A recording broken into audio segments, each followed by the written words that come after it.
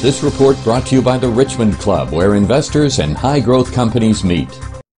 I'm Galit Solomon for the Richmond Report, and joining me today from Montreal is Peter Pascali. He is the president and CEO of PyroGenesis. Welcome, Peter. Happy to be here. Peter, the last time we saw you, you were in Toronto to make a presentation to the Richmond Club luncheon, and it seems a lot has happened since. So bring us up to speed. So Galit, quite a lot of news over the past 6 months.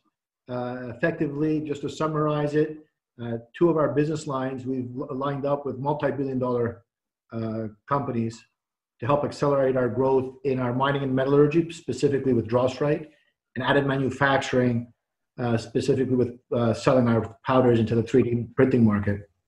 Okay, so very busy, like you said. A lot of this has happened over the last 6 months.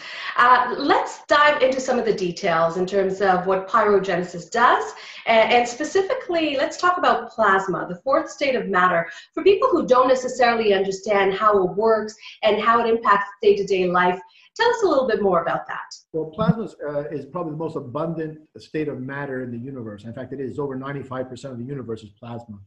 The sun is a plasma ball, lightning is a plasma. And you may have recalled your science school teacher describing 3 states of matter: solids, liquids, and gases. You heat one up, it becomes the other. So the example of a solid was usually an ice cube. You heat it up, it becomes water, a liquid. You heat that up, it becomes steam or a gas. Well, you take a gas and you heat it up even further, it becomes plasma. So plasma is the 4th state of matter. And what we have effectively done at PyroGenesis is we've taken plasma, so it's like a heat source. It operates at very high temperatures, and we incorporate that into our processes as a heat source, and we find we like its very transformative nature. We use it to transform waste to energy or destroy waste completely. We use it to transform metal into small spherical powders for 3D printing.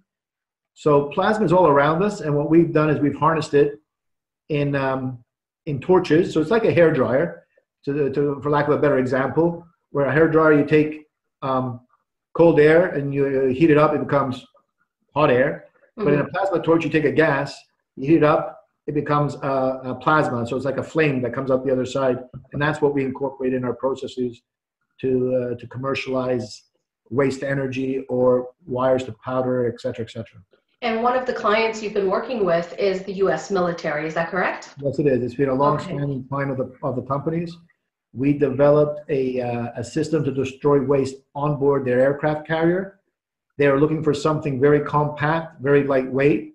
We invested significant amounts of dollars into this, and we end up being the technology of choice. We're in the design of the U.S. aircraft carrier. Effectively, what we do there is we destroy garbage on the aircraft carrier. As I said, we're in the design. So that design doesn't change until the next class of aircraft carriers are developed, and we might also be in there. But anytime they want they're going to buy an aircraft carrier, make an aircraft carrier, they'll come to us and ask us to provide our system. We've already delivered 2. And it's public that we're expecting another order for 2, roughly $12.5 million or so. It'll be our largest order to date, any week now.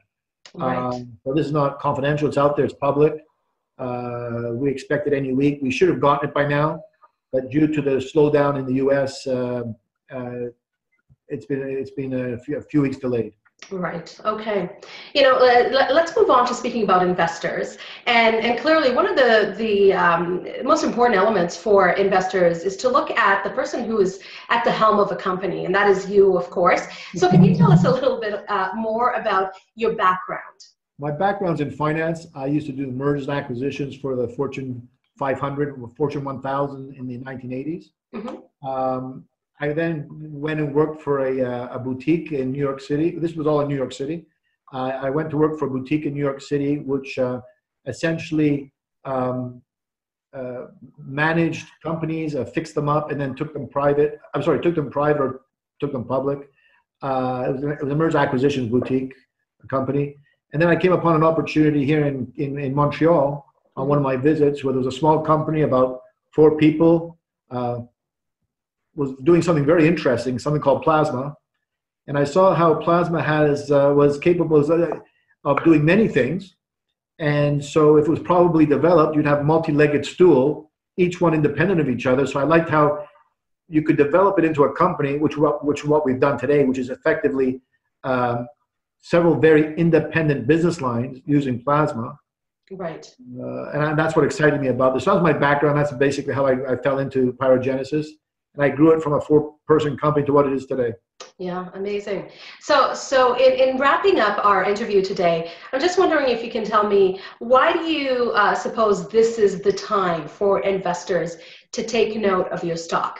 Well, usually when people ask me this question in an interview, I tell them, I prefer them not to buy the stock and to look and figure out what we're doing once they become comfortable. But over the past few weeks, what I've been saying is there's a huge disconnect with what we've been press releasing and what our stock price is at. Our stock price hasn't yet moved, so the news hasn't really filtered down to investors yet, or the impact or the importance of the news hasn't really yet filtered down to the investors. Effectively, what you have is in our 2 business lines, multi-billion-dollar companies doing their own due diligence. Mm. And so I'm not going to suggest that investors shouldn't, but they can take comfort that each one of these companies have done so. And they found that they want to throw their efforts behind our technology, which accelerates our growth. And here's a thought. For these multi-billion-dollar companies to get involved with PyroGenesis in these business lines, they're not doing it for $10,000 a month. It has to move the needle for them. So if it moves the needle a bit for these multi-billion-dollar companies, it's off the charts for us. Right. And we haven't done it just in one business line, we've done it in 2 separate ones. So from an investor's perspective, I think that should give them some confidence that at least if they spend the time to do a little bit of due diligence, it might be well worth it. Okay, very good. Peter Pascali of PyroGenesis, thank you so much for your time today. Thanks a million. This report brought to you by the Richmond Club, where investors and high-growth companies meet.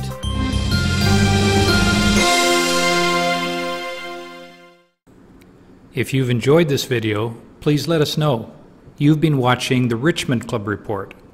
If you've just come across this channel, please feel free to subscribe. I'm sure you'll find a lot of interesting and profitable investment ideas around here. We'll see you again soon on the next video. Cheers, guys. Have an amazing and profitable day.